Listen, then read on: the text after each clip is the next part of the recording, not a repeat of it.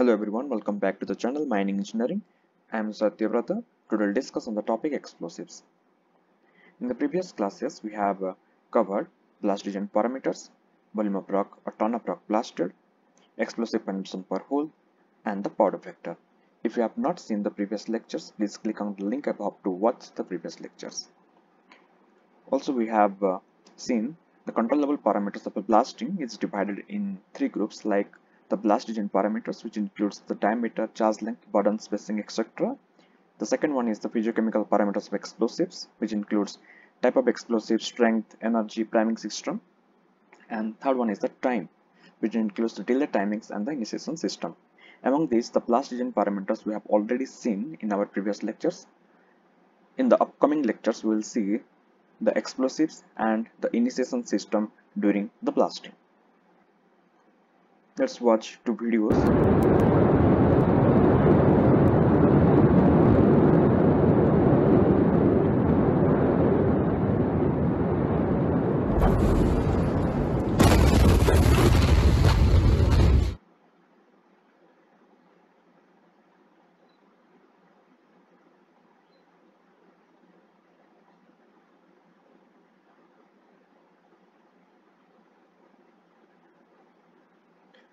This video, which you have saw right now, occurred on 4th of August 2020.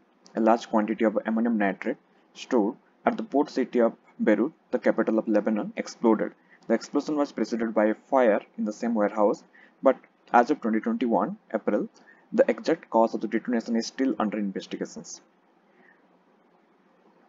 In this video, in the warehouse, ammonium nitrate explosives was stored and somehow fire catches and the massive fire leads to detonation of the explosives.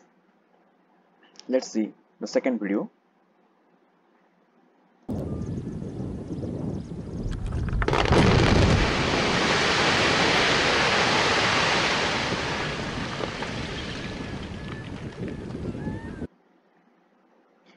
In the second one, here the blasting is done in the limestone mines. Here also ammonium nitrate explosives was used for the blasting. So what's the difference in these two videos? In both the case, ammonium nitrate was the explosives, and due to the detonation, the explosion occurred. So what's the difference in between these two videos? So we can say that the first one was an accidental event. It's unintentional event. And the second one was an intentional event. So we normally refer the term explosion to refer one accidental event, like there was one gas explosion occurred on the highway. We don't use the blasting. We normally use the term blasting to define an intentional event, like we done blasting in the field to extract the rock mass. So in both the cases, we have seen the explosive is the prime cause for the blasting or for the explosion. So let's define what is explosive. By Dr. Kaushik De, explosive is a chemical substance, sometimes maybe a mixture of fuel and oxidizer, which releases huge quantity of shock and gas energy instantaneously and triggering by a detonation. Dr. Stephen Miller has defined a substance that when subjected to a stimuli that is a suitable stimuli undergoes a violent chemical decomposition with the evolution of heat and gas. Some authors also define explosives like a material containing stored chemical energy which can be rapidly released in the form of heat and gas pressure when triggered to do so. All these definitions defines the same thing. Let us suppose this is the explosive substances which when initiated or stimulated by some detonation, the chemical reaction takes place inside the explosives and a huge quantities of energy liberated like this. And that energy results in the shock wave and the gas pressure. So this is the complete chemical process of the explosives. The chemical energy converts to mechanical energy.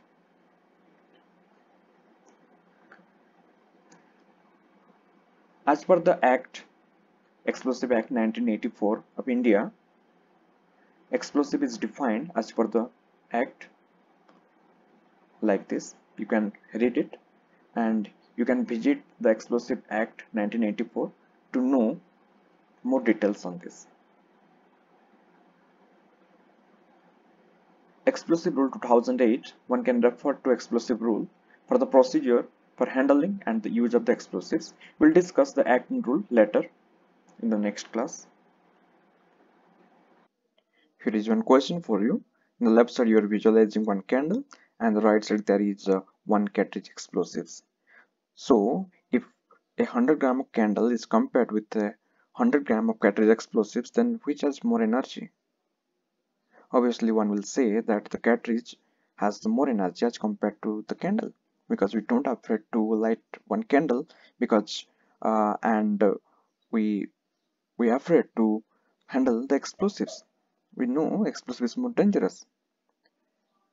However, that's not the truth. If you compare a 100 gram of candle with a 100 gram of cartridge explosives, a candle releases 8 times more heat energy, 4 times more gas energy. So we can say the candle has more energy as compared to the explosives, as compared to the cartridge explosives. However, the candle is not dangerous as compared to the explosives. Why? The reason is that the candle releases the energy in a very long period of time. The reaction time is 50,000 times more as compared to the explosives. That's why at a particular point of time, if we compare in a particular point of time, the energy liberated from the candle is insignificant as compared to the explosives. That's why the cartridge explosive is more dangerous, because the reaction time is very fast. At a particular point of time, instantaneously we will get a huge quantities of energy. In the case of candle, at a particular point of time, there is very limited amount of energy, because the candle will release its energy in a very long duration of time. That's why we don't afraid to light one candle. However, we don't dare to touch one explosives. Now let's look into the history of explosives. Gunpowder. Gunpowder, also known as the black powder, it consists of mixture of sulfur, carbon and potassium nitrate, that is saltpeter. The sulfur and charcoal act as fuels, while the saltpeter is an oxidizer. Gunpowder was invented in 9th century China as one of the 4 great inventions and spread throughout most part of Eurasia by the end of 13th century. Next one is the fulminating gold. Fulminating gold was first high explosives known to man and was first noted in Western alchemy as early as 1585. Sebald Schweitzer was the first to isolate this compound and comment on its characteristics in his book Gyrosia Sojournia. Fulminating gold generally terms the explosive reaction products of gold 3 compounds such as halogenides, oxides and hydroxides with ammonia. Next is the Ng. Ng is also known as nitroglycerin, trinitroglycerin, TNG, nitro, glyceryl trinitro, GTN, or 1,2,3-trinitro-C-propane is a dense, colorless, oily, explosive liquid. It's a mix of nitric acid, sulfuric acid, and glycerols. You should remember the compounds in explosive mixtures and the terms name, like Ng means nitroglycerin, etc. The terms are important, otherwise the history is only for your reference purpose. It was discovered by Ascanio Sobrero in 1846. Next, the TNT. TNT means trinitrotoluene, was first prepared in 1863 by German chemist Julius Wilbrandt. This yellow solid occasionally used as a reagent in chemical synthesis, but it is best known as an explosive material with convenient handling properties. Now is dynamite. Dynamite was invented by Swedish chemist Sir Alfred Nobel in 1860s and was first safely manageable explosive stronger than black powder. Dynamite is an explosive made of nitroglycerin, sorbent such as powder cells or clay, and stabilizers.